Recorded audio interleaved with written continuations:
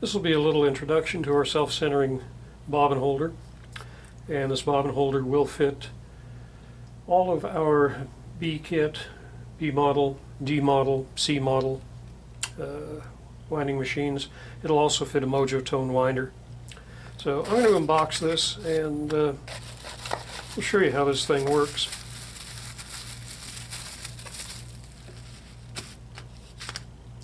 So in the box we've got the bobbin holder.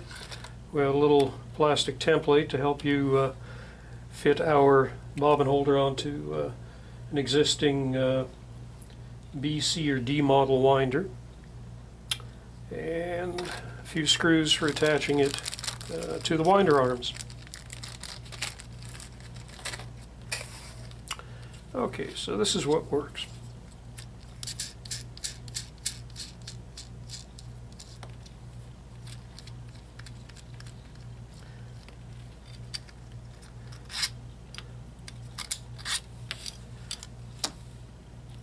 For a regular humbucking bobbin, we want to get this fellow so that the two threaded posts fit through the bobbin. Let's turn this thing over. There we go. In order to get it to self-center, I'm going to turn this. So which way do we want to go? There we go. Okay, the posts move outboard. It captures the bobbin. And I'm going to use one of these little clamps to put on here. And I'm going to thread the little knurling knobs on. And we'll snug that down. Come here, you.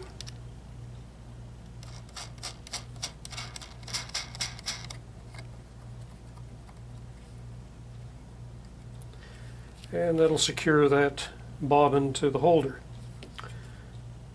And let's just take this back apart for a sec.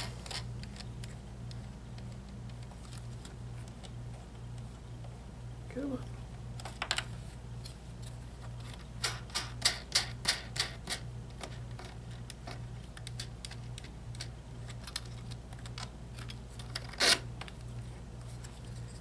Loosen that up. Okay.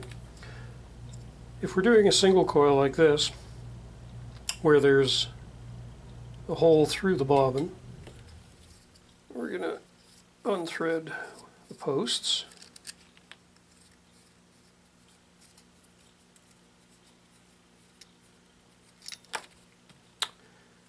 And I'm going to thread it into the insert here in the center.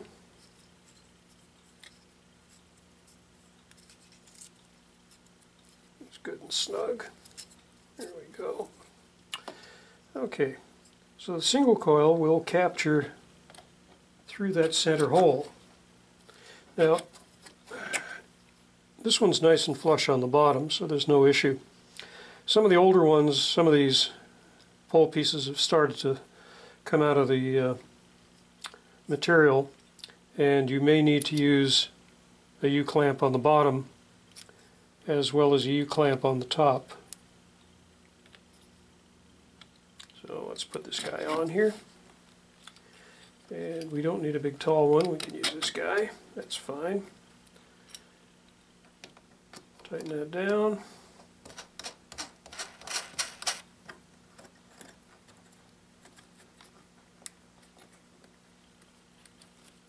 And we're good to go. Alright, let's look at installing the bobbin holder onto our Bkit. And I'm going to take the winder arm off. Now, in order to fit this on, we need to drill two holes in the existing winder arm, and we've provided this little plastic template which you can place on the winder arm, and it shows where to drill two very small holes through the arm. It takes a minute. And to speed things along, I've already done that on this arm. So the bobbin holder will be placed on the winder arm. One of the two smaller screws will thread into the bobbin holder.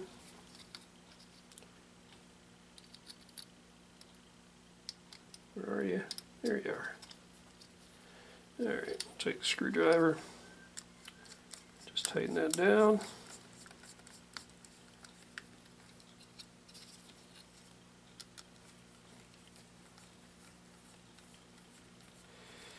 And there we go. So this will go back onto the winding machine. Line that up with the flat. Tighten that down. That's installed. So if we were doing this single coil, that would simply go on. That will go on. And we can tighten that down.